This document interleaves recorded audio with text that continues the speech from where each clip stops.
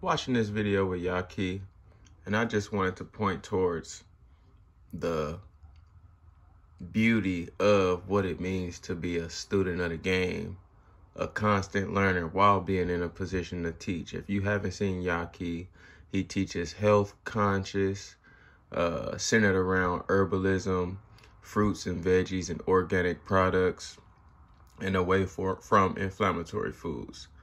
I say he's just like a offspring of Dr. Sebi, someone who takes Dr. Sebi's cellular food philosophy to the next level or the next generation.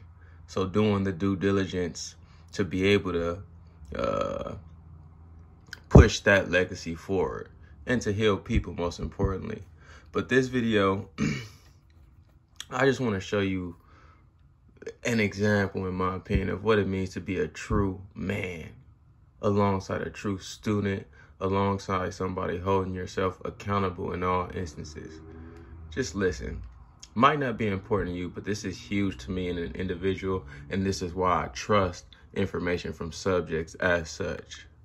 That too. So and I wanted to give a shout out and an apology, y'all. A shout out and an apology. I wanted to apologize to all of my followers and all of my people. I did a live the other day. We was talking about celery and we was talking about lemons. Forget the mouth, miss. The mouth being off of the words. It's just YouTube doing that. Listen to the words. Forget the mouth.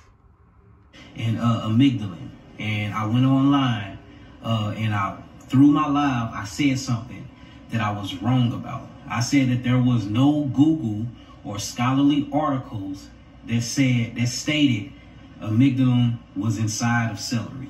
All right, I was wrong about that. 2 people plus the dude that I did the video on all showed me at least 1 to 2 articles that actually showed celery with amygdalin in it. Now, was the sources credible? I seen one, they had a credible source, but when I checked that source, that was pretty kind of iffy. But I did state this though. I said that there wasn't any amygdalin in celery, and you couldn't find one article that stated that. And I was wrong. I was wrong. 3 people sent me an actual article that did state that. Now, I'm not going to sit on here and argue back on whether the source was credible or not, because that don't matter. What came out of my mouth was something. Somebody showed me something else that proved me wrong. So as a man of my word, as a person that teach health, and as a person that must remain humble, and a student is always a teacher, and a teacher is always a student, I have to come forth and I have to say what it is. So I was wrong in that particular statement, y'all. That's the realest shit I done seen all year. Because we live in this world of ego where people be wrong and they'll literally make an excuse. Oh shit, I didn't know that, or oh man, that ain't true. The disbelief, rejecting information, cognitive dissonance, all for the sake of not wanting to own the position of wrongness. Yahki, God Body, is apologizing to all his people for being wrong, showing us the beauty of being wrong when you can accept it and embrace it and allow yourself to grow from your own wrongness. This struck me so hard because my first book ever is called The Beauty of Being Wrong, detailing the beauties of knowing that your perspective might not be true, might not be reality, and is for sure subjective. So to see a man get up here and admit and profess his wrongness and apologize, that is some of the strongest shit one can see in a egotistical, material, status-based, I want to be right as society. So much love to you, Yahki. Keep pushing what you pushing, because it's in regards to the Almighty, the highest of consciousness, and that becomes available through the conduit of food and information, all types of information. Food is information.